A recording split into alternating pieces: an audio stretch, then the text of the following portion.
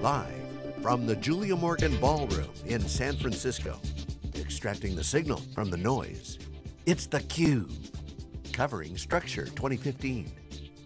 Now your host, George Gilbert.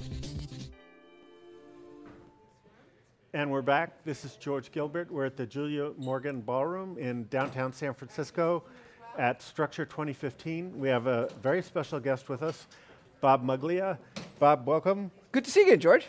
And at the risk of being politically incorrect, for the 5 people in Bangladesh who don't know who you are, can you give us a quick intro? It's a few more than that. I spent 23 years at Microsoft, 7 years or so as president of Server and Tools, so focusing on Windows Server, SQL Server, Azure at the end, and I'm now at Snowflake Computing.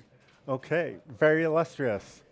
Okay, so let's dive in.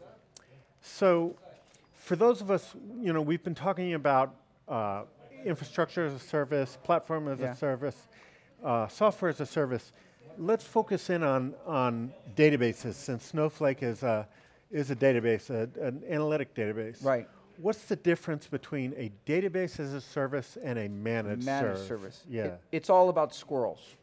All right, elaborate. So the difference between a true software as a service or database as a service offering is that it's a service that can serve many different customers very effectively. It can run in an automated fashion. A managed service is really typically built by taking an on-premise system, hosting it in the cloud, and just having people manage it. I call it squirrels, right? You've got humans kind of on the treadmill, keeping the thing going, and it's very different than having software behind it. So it's about software versus people. So let me drill into that one level down. If you had squirrels and you standardized the operation of a managed service, could you automate many of those human-intensive things? Not really, because what you're doing is you're sort of stamping out typically and building one of these systems after another, essentially typically dedicated to a customer.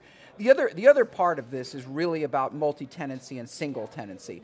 Most of these managed services are single tenant, so they're designed to run for one organization, whereas a true database as a service like Snowflake is multi-tenant. We support many customers, in a shared environment. Now, one thing we do is we isolate customer data, we encrypt customer data, and we actually give people essentially dedicated clusters to run and compute the data. So that's very isolated, but the system is designed to operate and scale to many organizations in a multi-tenant way. So what would be some of the other things that you do as a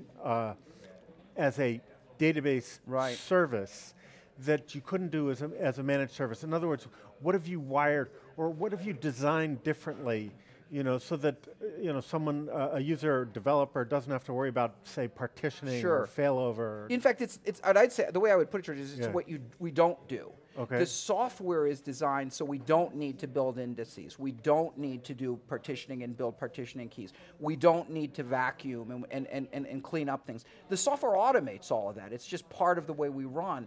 And what we've done is we've eliminated all those knobs that typically fall on, in an on-premise environment, the DBA. I mean, ultimately there's a DBA involved in solving those problems for all of the other databases except Snowflake.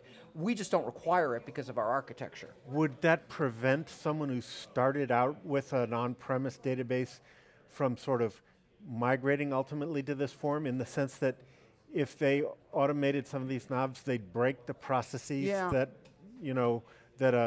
say, an Oracle DBA has assumed would be there? Well, yeah, I mean, I think that the key is that the architecture of all these other systems, which typically dates back 20 or 30 years, right? The code is old in these systems. They require these knobs. And you can put some algorithms and things in front of it. In fact, our CTO and one of our founders, Benoit Degeville, that's what he did at Oracle. His job at Oracle was to take this massive different knobs that Oracle, and Oracle is the king of knobs, right? It's always been.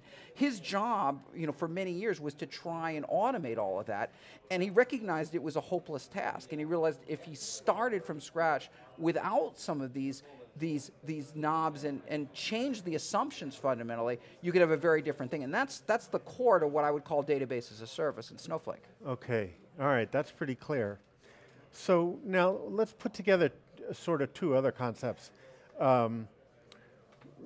We see, the data lake on one side of the spectrum is some people call it the data swamp, where you put the data where you don't have to decide up front how it's organized. And at the other end of the extreme, Teradata, where everything's perfectly curated. Right. So they're not direct substitutes for one another, but perhaps there's an analogy between what we call Hadoop 2.0, at its core, HDFS and Yarn, and then Big Data 3.0, which is like a converged analytics platform.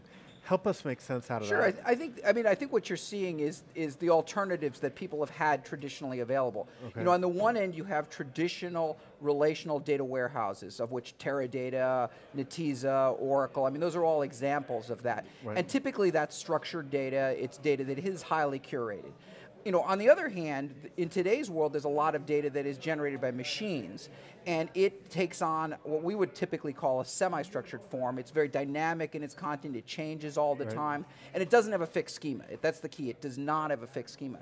Up to now, the only choice people have had to work with that data is to put it in a Hadoop-based solution, and that's the data lake, data swamp, whatever you want to call it. And then from there, you have this relatively unorganized mess, and you have to work to get it out. Anytime you want to get data out, you have to write something specific to pull it out, and it makes it relatively difficult to work with information. What we've done with Snowflake is totally different in that we certainly support with a full relational database, a full SQL, really as complete as what you'd find in a Teradata or a Netezza from a SQL capability. So we have the ability to work beautifully with structured data, but we can apply all that same technology to semi-structured data that maybe is coming in the form of JSON or Avro.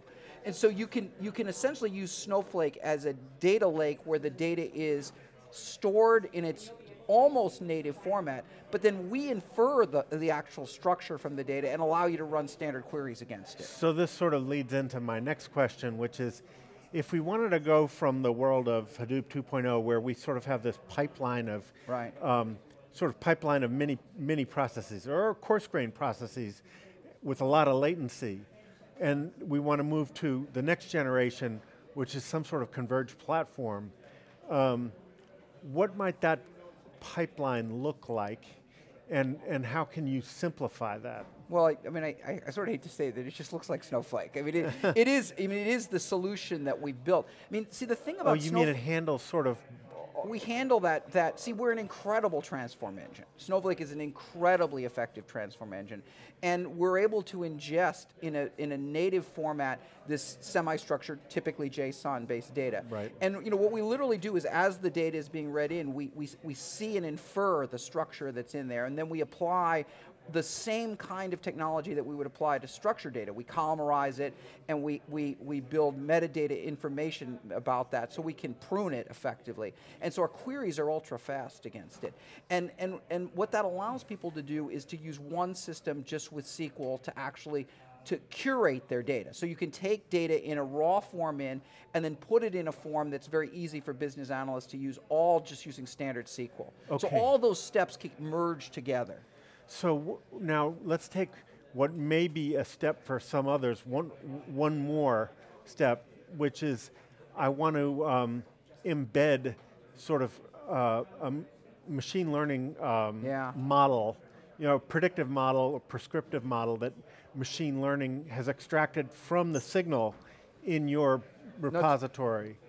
Then, so that's still one more step in the pipeline. So you've collapsed several steps, but we need, let's say, for some applications, one more. No, it's a good question. So, for most of what people do, they're working with data in a direct format, and what they really just want to do is put Tableau or a standardized BI tool on top of this data. So they have all this data, they want to be able to get access to this data for their business analysts through a standard set of tools, which is very straightforward to do with our solution. Now you're saying, hey, but what I really want to do is do some additional algorithmic processing on it. I want to use some sort of iterative processing which might look like machine learning. And how would I do that? Right. And sometimes people use R directly on it, and they hook R up to a tool like Snowflake, and they work typically on a single computer. If you need to do high levels of machine learning, now you need to do a set of iterative parallel processing. And there a tool like Spark is really, really effective. And the thing about Spark is that sometimes people think that Spark and Hadoop are coupled together, but they're not. They're definitely not coupled. And in fact, Spark can operate on independent data sources, and Snowflake is a perfect data source, and we're connecting to Spark. And because we're in, Spark is parallel. Spark could be an alternative compute engine on top of Snowflake. On top of Snowflake. And would R work in inside Spark? You can, within the context of Spark, now you can choose the environment. So you get the scale out of... You get the scale out, you get the parallelism and scale out that Spark provides. And Spark is inherently iterative, and it is inherently parallel. Right. Snowflake is inherently parallel. So we can output data incredibly quickly to Spark, which then can be operated on, and machine learning algorithms can be done, and then, frankly, in a parallel way, injected back into Snowflake. So it's almost like the Postgres or Illustra, sort of extensions. I forgot what they were called. But Spark is could be your extensibility story. And what you do in Spark is you issue essentially a SQL command to extract the data out. And Spark and Spark SQL are not an efficient way of processing terabytes and terabytes of data. We are. So if you just pass the SQL down to us, we can pass out a result set in parallel, which is exactly what Spark would want to operate on. The predicate pushdown. Exactly, do a predicate pushdown. Okay. Exactly. On that interesting note, Bob Muglia, we have to leave it. This is George Gilbert. We're at the Julia Morgan. I'm forgetting where we are. Last interview it's of late the day. In the day. It's late in the day, isn't it? George Gilbert, Julia Morgan Ballroom, downtown San Francisco. We are at Structure 2015, and we will be back in a few moments.